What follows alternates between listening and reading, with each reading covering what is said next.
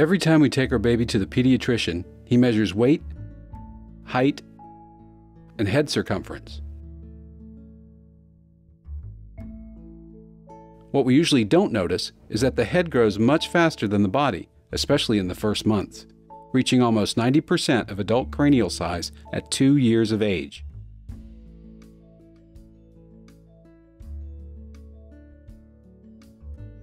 This happens because there is a brain growing very fast inside, literally pushing the bones out. At this time, those lines, known as cranial sutures, separate the bones of our baby's head. Most of them will close between the first and second year of age, but when they close too early, it's called Craniosynostosis. This has to be treated by surgery, but this is not our focus today.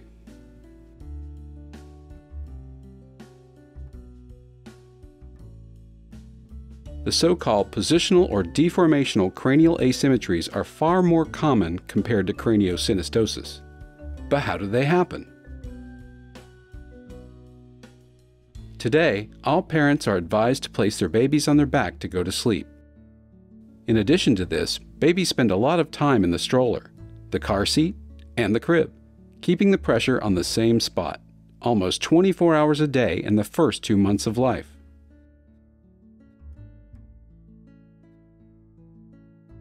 This happens precisely at the time the baby's head is growing the fastest.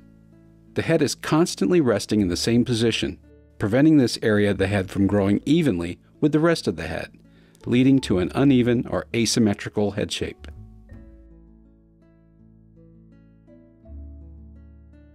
Depending on the place this pressure occurs, we can find a variety of unusual head shapes.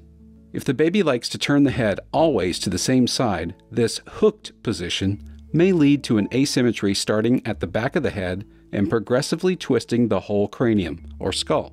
If the limitation is more central to the back of the head, the shape tends to be more flattened at this area with compensating widening of the skull. So the most common deformational asymmetries are 1.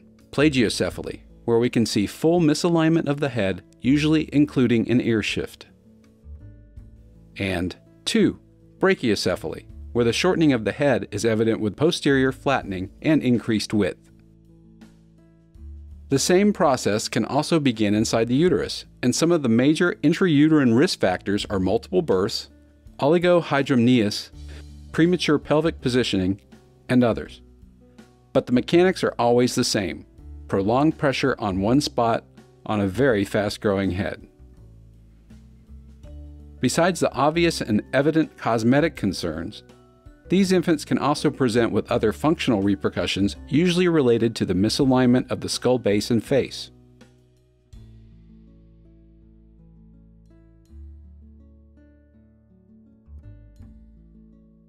Any treatments intended to correct this kind of asymmetry will always be on 2 key points.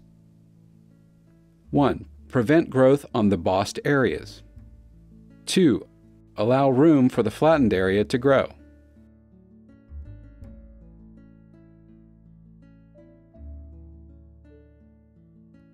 The first attempt is usually repositioning maneuvers, which basically consist of teaching parents how to position the baby so the head is resting on the prominent region, avoiding contact on the areas of flattening. This works on younger infants, but as they get stronger and begin to roll, they no longer stay in the position we want them to stay in, and repositioning becomes less effective. This is where the cranial orthosis comes in.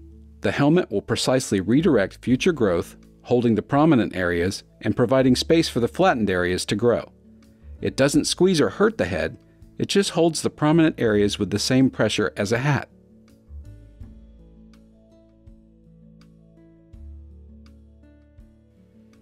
This animation shows how the helmet acts to gently reshape the baby's head.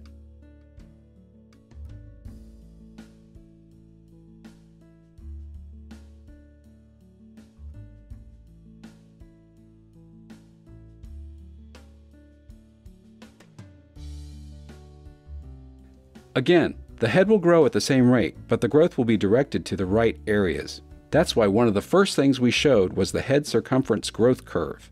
The best time to begin treatment is during the period at which the brain is growing the fastest, between 3 and 6 months.